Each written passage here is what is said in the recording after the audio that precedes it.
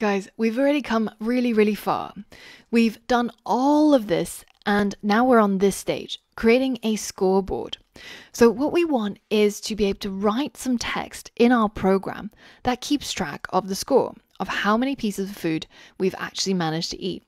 Now the score should update every single time we hit a new piece of food, and it's going to stay there and keep updating itself every time we hit a new piece of food.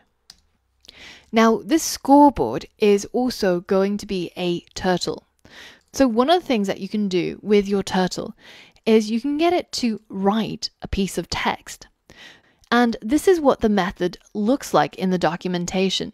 You can tell it what it should write, what kind of alignment you want. Do you want it to be in the center of the screen, on the left or right side of the screen? And then what kind of font you want. So the font name, font size, and font type. So normal or heavy or bold or underlined. And we would call it more or less like this. So here's a challenge for you.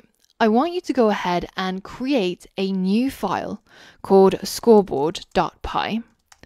And inside this file, I want you to create a new scoreboard class. Now this scoreboard class is going to inherit from the turtle class, just as we did with the food class. And then the scoreboard is going to be a turtle which knows how to keep track of the score and how to display it in our program. Feel free to choose whatever font you want, whatever size you want, but the end outcome we're looking for is something that looks a bit like this, and the score is going to need to be tracked inside that scoreboard class, and it needs to be increased by 1 every single time the snake eats a piece of food. You're going to need the help of the documentation. You're going to need to read up on how this turtle.write method works, and you're also probably going to need this turtle.clear so that you clear the writing every time you update the score. Have a think about how you would solve this, and then go ahead, pause the video, and give it a go.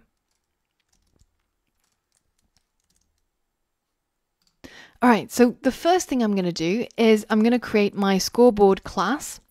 And as I mentioned, this class needs to inherit from the turtle class.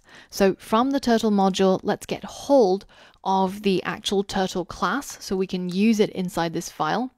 And then I'm going to add it to my scoreboard as the superclass. Now if I create my init, I can go ahead and use this little light bulb to insert the superclass call. So now my scoreboard is a class that can do everything a turtle class can do. And one of the things I want it to do is I want it to keep track of the score. So let's say it starts out at 0, and we want to be able to write this onto the screen. So we can say self.write, and let's use an F string to say score, and then we can insert the self.score value in here.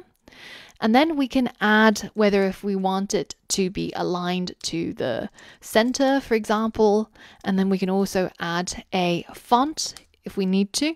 Let's use the same font as here, Arial, and then we're going to make the font size a bit bigger, and then we're going to keep it as normal. So I'm going to choose an Arial font, size 24, and then the style is going to be normal. And as you can see here, I'm getting a warning here, and it's telling me that it expected a tuple, but instead it just got a single string. So let's just compare this against the documentation code, and you can see that this is meant to be a tuple instead of just a single piece of string. So let me go ahead and fix that. Let's add some parentheses around this, and then this Arial is going to be a string, this 24 is going to be a number, and the normal is going to be a string. And now our errors have gone away. So now going back to our main.py, let's go ahead and create our scoreboard as an object from the scoreboard class, which of course means that we need to import it into this file. So from the scoreboard file, import the scoreboard class. And now if I run this code, somewhere in the middle there, I've got a scoreboard. But because it's actually black, you can't really see it. It's really important that we change the color of the scoreboard turtle before we write the text, because if it was written as black and then we change it to white, you still won't notice a difference. So if I change the self.color right here to white and I hit run, then you can see that scoreboard showing up. But if I move this line of code to after we've written it, then it won't actually make a difference. It's still written in black somewhere on there. Now, in addition, we want to get rid of the turtle that shows up when we create our scoreboard, because all we want it to do is we want it to write. We don't want it to actually show up a turtle. Self.hide turtle, and now that little arrow disappears, and we probably don't want this scoreboard to be bang in the middle. So let's move it. Let's tell it to go to a particular X and Y position. Now in the example here, I've got it in the center right at the top. So we can keep the X as 0, but let's move the Y further up to the top. So let's say something around 270. And now if we test it again, you can see that the turtle went to the top, but this happened after this line was already written. So again, this needs to happen before we write. And now if we refresh, you can see it's moved to the top, but it's also drawn a path to there. So instead of doing that, we can tell it to self.penUp before it moves to this location. There we have it. We've got our score showing up at the top. Now, all that's left to do is to keep track of the score and to increase it whenever the snake hits a new piece of food. So we know that that happens inside this if statement.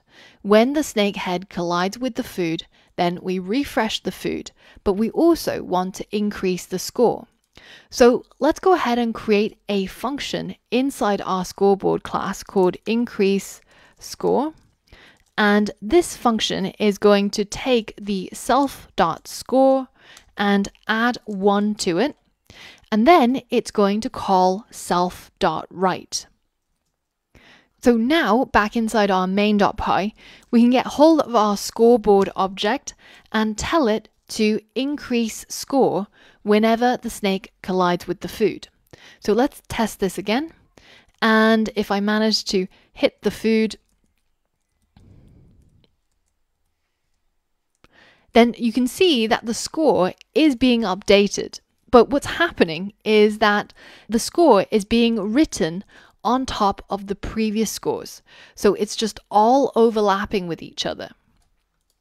So instead, what we need to do is between each time we update the scoreboard, we actually have to delete what was previously on there. And because we've now got these two lines, which are pretty much identical in two places, let's go ahead and create a function instead. We'll call update scoreboard. And inside this function, we'll have our self.write.